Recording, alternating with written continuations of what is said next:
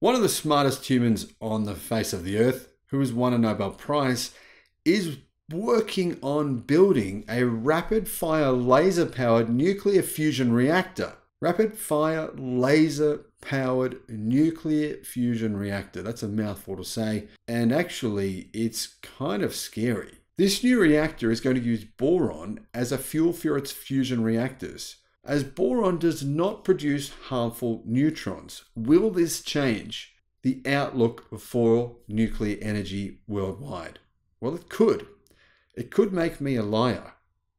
Hello, my friends. Welcome to the channel. Great to see you. I'm Sam Evans. I'm the Electric Viking. Thank you for tuning in. I've said nuclear is not part of the world's future. It could be a nuclear bomb, but nuclear energy I'm talking about. Hopefully there's no nuclear bombs, because then we'd all be dead. However, this new innovation and a few others that I've talked about on the channel recently could potentially put a spanner in my predictions, or basically mean that I was wrong. Now, what do you guys think about that? Do you see nuclear playing a part in the world's energy future? The reason I don't is because the cost of renewables have come down so much. The reliability of new renewables is there. The land needed for them is less because of various reasons. People don't want to live near a nuclear power plant.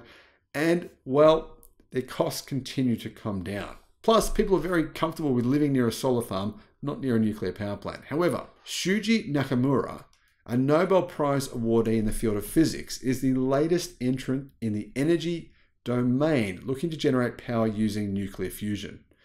Nakamura, a professor at the University of California, Santa Barbara, founded the company Blue Laser Fusion last year and aims to build a nuclear fusion reactor by 2030. Nuclear fusion technology aims to replicate the process occurring on the sun, in other words, insane heat, to generate vast amounts of energy in a controlled manner. In fact, the heat they're going to generate is even hotter than the surface of the sun. Unlike nuclear fission, fusion does not produce radioactive waste, big advantage, making it a promising energy source not only for the Earth, but also for space missions. It's also significantly cheaper. To initiate fusion ignition, researchers must heat the fuel to over 1 million degrees Celsius. That's the hard part. This is a feat they have accomplished using various methods. However, the problem here is this. Sometimes the amount of cost it takes to generate that amount of heat is not enough to make it worthwhile for the amount of energy the nuclear fusion reactor is giving back to you.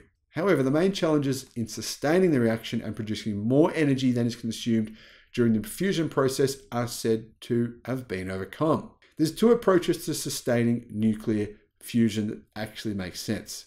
Nuclear scientists have used two major approaches in their attempts to sustain a fusion reaction, say interesting engineering.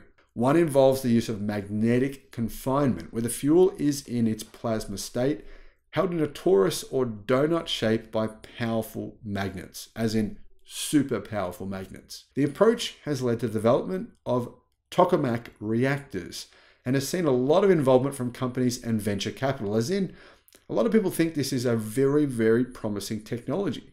People who are much smarter than I am, so maybe it really is. What do you guys think about this? Let me know. If you know about this, let me know in the comments. Now, the other idea is to use lasers and fire them in rapid succession. The drawback of the approach, however, is that large equipment is unable to fire lasers in continuous mode, whereas small equipment cannot generate outputs high enough to ignite fusion fuel. This is where Blue Laser Fusion thinks it can make a difference. Now, I like this idea. I think this could actually work. Nakamura, who was awarded the Nobel Prize for his pioneering work on the development of blue light emitting diodes, called LEDs, believes that his company can harness the semiconductor expertise to create a super secure pathway for achieving nuclear fusion and transforming it into a commercially viable venture. The precise details of the approach remain undisclosed, as Blue Laser Fusion currently has a pending patent, and they don't want to give away their secrets to the competition. However, Nakamura is confident in the feasibility of constructing the rapid-fire lasers, and he envisions the establishment of a 1 gigawatt generating reactor in Japan or the US before 2030.